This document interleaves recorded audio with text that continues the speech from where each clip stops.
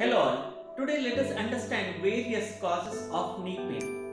Knee pain, which is one of the most common symptoms that we see in our day-to-day practice.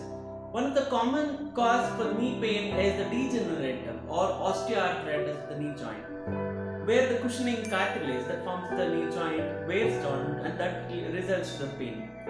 There can be pain associated with the stiffness, which will be more pronounced during early mornings, which is can be a symptom of inflammatory arthritis or rheumatoid arthritis. At times, because of the wrong techniques, overuse of the joint, and wrong techniques while exercising, there can be ligament sprains, there can be tendinitis, there can be ligament injuries as well that can also cause pain.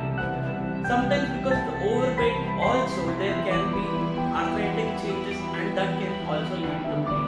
At times because of the disuse and atrophy of the muscles that can also lead to instability in the knee joints and that can also lead to pain. It is always intelligent enough to understand the various causes of pain, and when you have any of the symptoms,